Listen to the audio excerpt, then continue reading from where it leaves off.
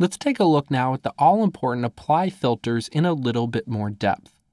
If we pull up the reference, we can see that it's taking a few parameters here.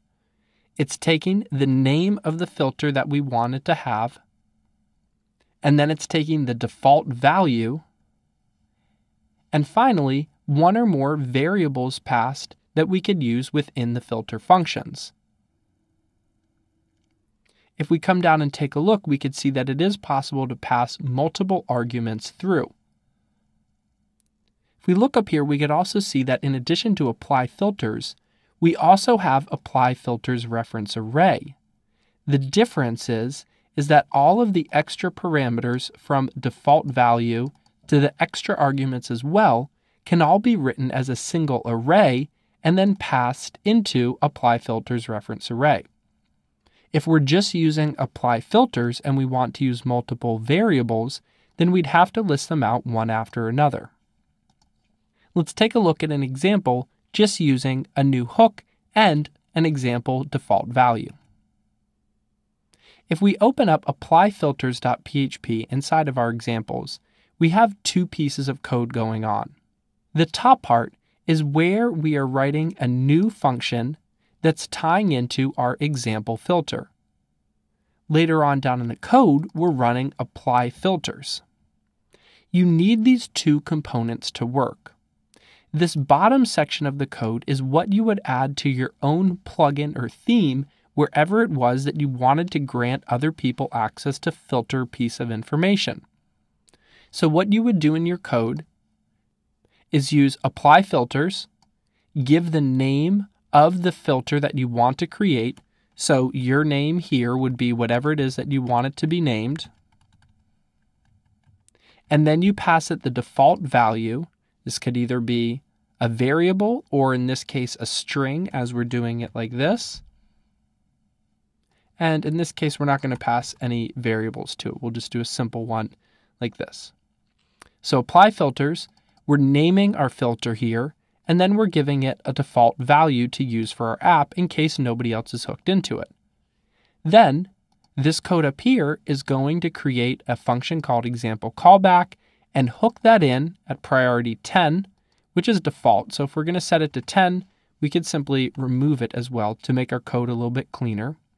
It's going to pass in the default value, and then we're going to echo it out or return something new.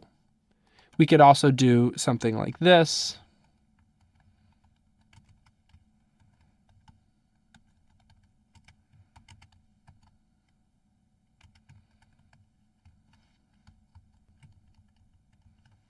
And then return the new value. Whatever it was, whatever edit it is that we want to make.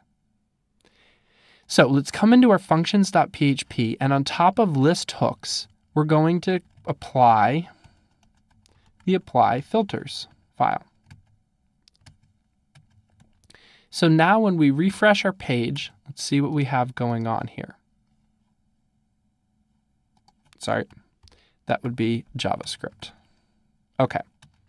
So what we have here is default value new displaying, which is what we would expect it to based on this code. But let's back it up and look at something else that happens, which is, let's say that we write our code, and in our code, we're giving people the opportunity to add a filter to something, but we're not using it ourselves. So let's say that we never wrote a code that ties into our own filter. We simply set the default value and said, okay, go ahead and echo this out. If there are filters, run them. If not, just give us a default value. So what we would expect to see is default value. However, if we uncomment this, we should see this default value being passed as a variable, us using that variable to reset something new and then returning it. So now we could see it show up.